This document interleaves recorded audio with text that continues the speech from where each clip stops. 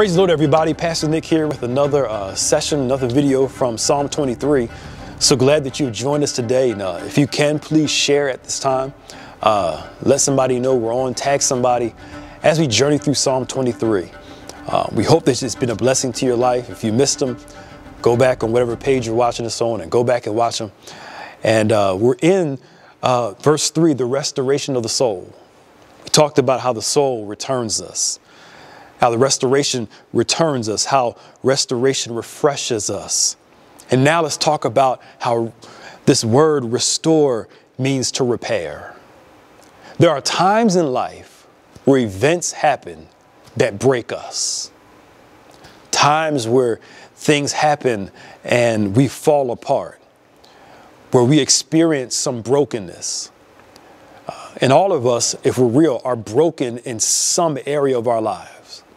It could be one area, two areas, but we all experience brokenness, shattering. Something can come to break your heart.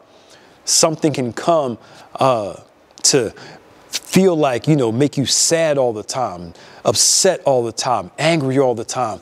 We are broken people.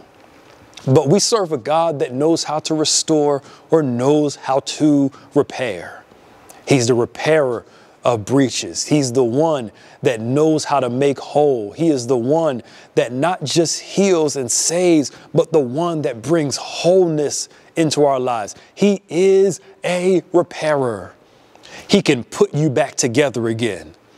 Al Green sang the song, "How can you mend a broken heart?" God can mend your broken heart. He is a repairer if you allow him to get all up in those places, to get in your pain and present your brokenness to him and ask him to help restore you and repair you so you can become whole again. What does this look like? There's a story of this woman with the issue of blood, and the Bible says she goes to many doctors and she's getting worse, and she spends all her money up, and she hears that Jesus is in town, and she goes to pursue. He says, if I can touch the hem of his garment, I shall be made whole. She went for wholeness. She touches the hem of his garment, and the Bible says that she was healed, that her hemorrhaging stopped, and she was healed of that plague, that scourge. And Jesus stands still and says, "Who touched me?"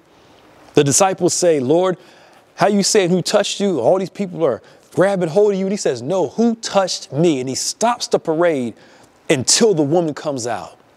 The Bible says she comes out and says, "It was me." And watch what he does. He says, "Daughter." She was known as this woman with this issue. But when he calls her daughter, he's changing her identity. He's changing how she's seen in the world and how she's supposed to see herself. She goes from this woman with this problem to a daughter of God. He says, "Go in peace. I know you were stressed out, you were struggling, I know you were confused and you were hurt, but I'm speaking peace into your life." So what is Jesus doing? Her body has been healed when she touched the hem of his garment. But at her words, her inner person begins to go through a transformation.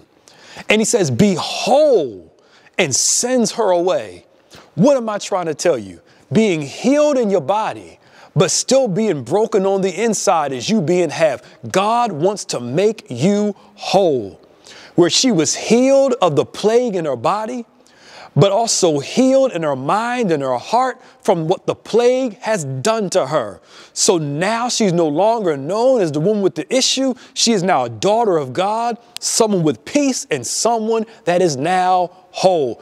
God wants to make you whole. He wants to repair you from the inside out or from the outside in. He wants to repair your life where you start walking in wholeness, where God starts healing those areas of brokenness in your life.